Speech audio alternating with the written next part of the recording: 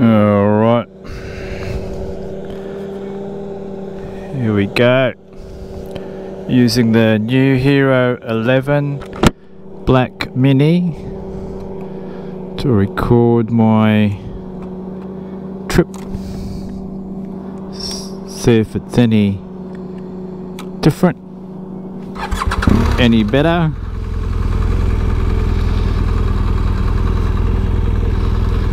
And get my nav back on. Alright, nav's on.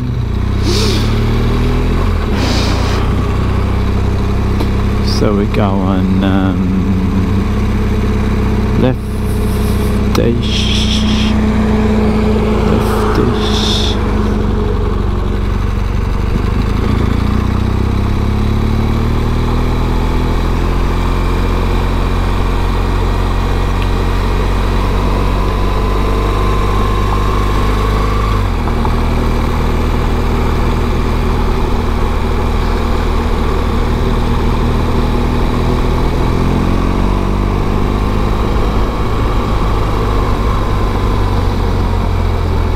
So we're heading to Gembrook Launching Place Road, which is about 900 metres away.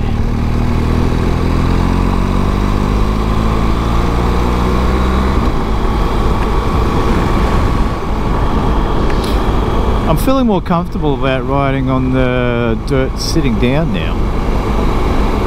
Not so freaked out about the dirt. But I know if something happens, I know how to easily get on my feet, put the weight down like that, and help balance the bike if need be. So that's good. I've got to get more comfortable about riding these edges coming into these turns, because I've got to anticipate a vehicle from the other side. So yeah, got to practice that. So now I'm turning left onto Gembrook Launching Place Road.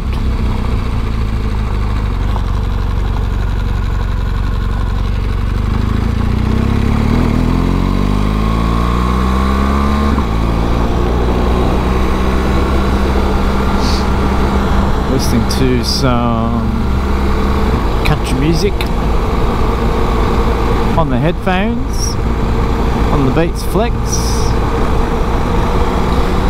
Yeah, I usually use the Hero 5 Session as my camera, and the wind resistance on, and I mount it on top of the helmet, and the wind resistance is typically low.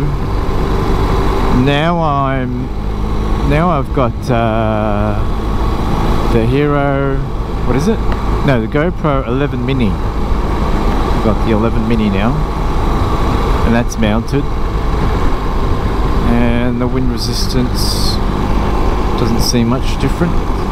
It's only a fraction wider, the Mini, than the Session, so it doesn't feel much different as far as wind resistance goes. So I'm turning in 5Ks.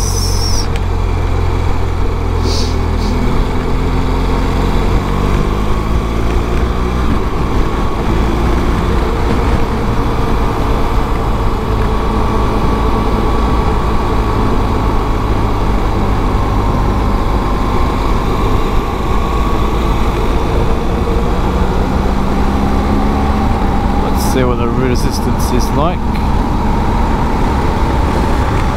It's funny about that. It actually feels better than the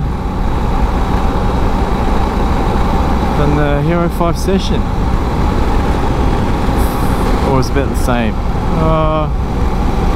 No, it's about the same. Same kind of pull, which is only slight.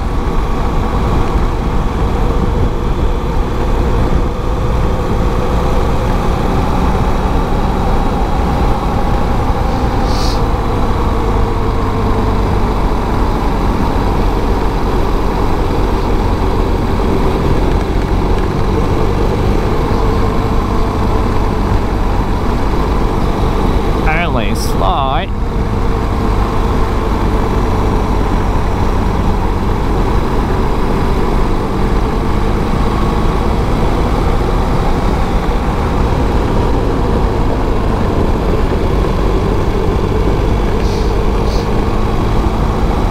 Heading for Lusatia Park Road. Lusatia Park Road. Actually, I should put this on my camera control, just so I can see the time that the camera's on. The GoPro sessions go for about 17 minutes before they cut off, before they break up the video. 17-minute lots, 7.5 thereabouts.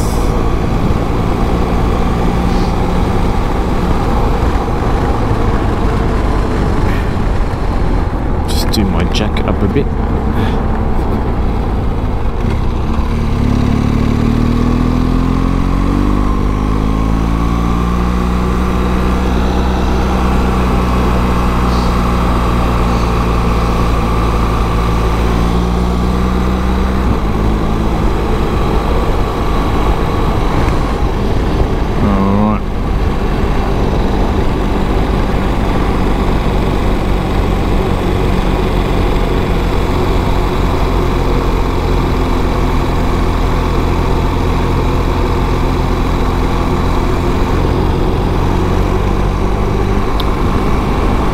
I was thinking of getting a bigger road bike, but I don't like being stressed out too much, and I think that's why I like the GSA. It's got the big tank and distance, so I'm never stressed about losing fuel. It's got the great suspension that I can go over anything. There's no gutter or rock or anything that's going to stop me or occasional dirt road or anything. It's not going to stop me. Even some of the forest dead ends not going to stop me. They haven't so far. And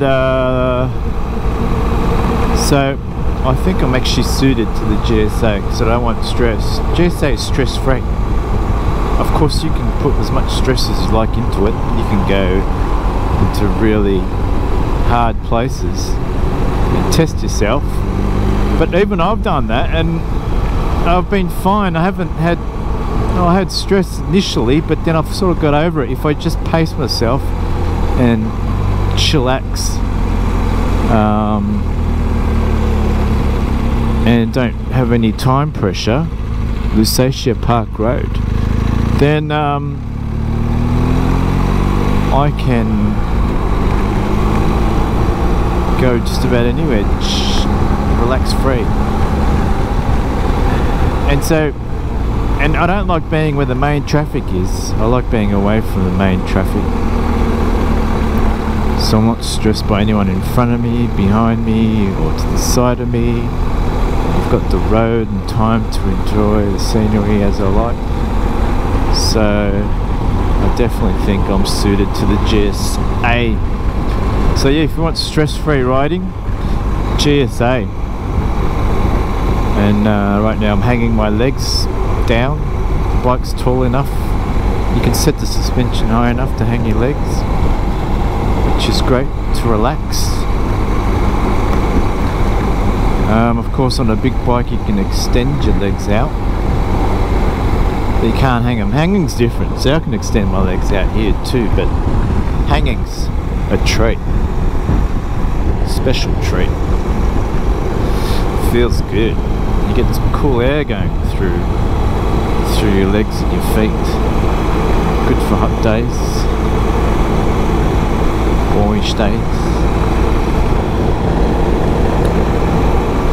And I can carry pillions fairly well on here, like a big bike, like a big road bike. So comfort wise, not much diff.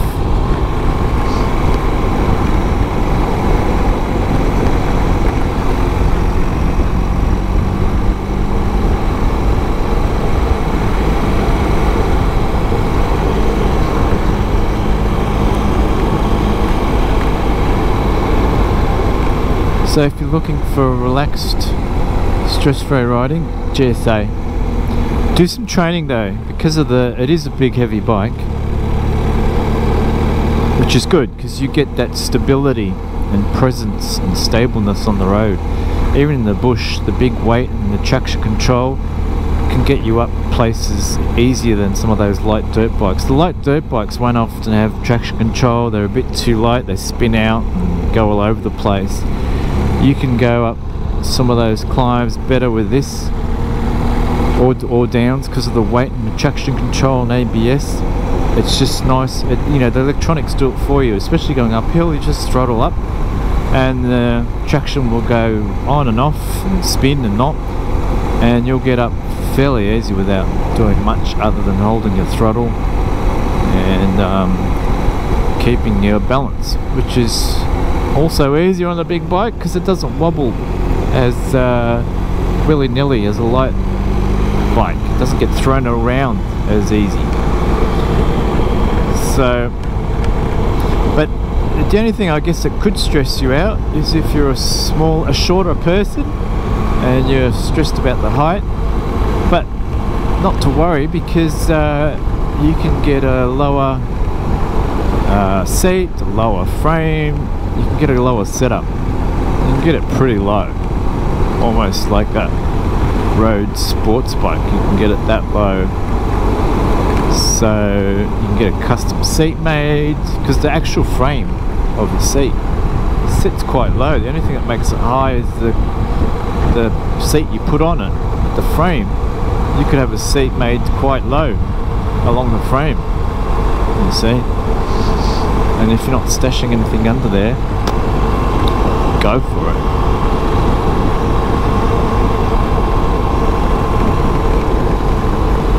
So, yeah, way better. Heading to Warburton Highway. Warburton Highway.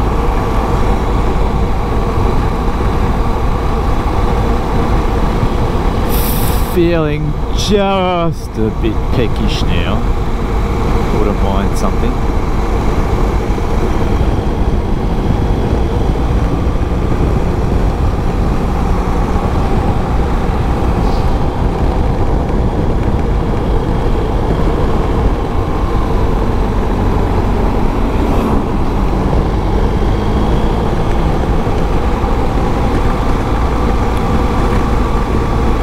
I've programmed into my head, when something comes, move away and slow down, get off the throttle, make it a habit. You don't want to make it a habit when something comes to swerve and accelerate. That's a bad habit. When something comes, avoid and degas in case things go really haywire. You want some good habits, just in case when you get caught in a situation. If you've got a bad habit in place, it could be the wrong habit at the wrong time.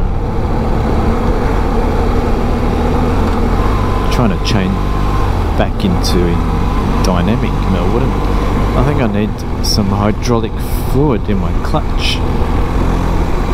I don't think it's quite pulling in far enough to activate.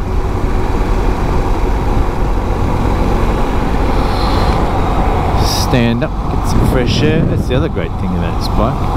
Stand up, take your hands off, fly like a bird, get some fresh air. It's fairly stable. Feet on it's got big wide pegs, feet on the pegs, knees to the seat. Pretty sturdy.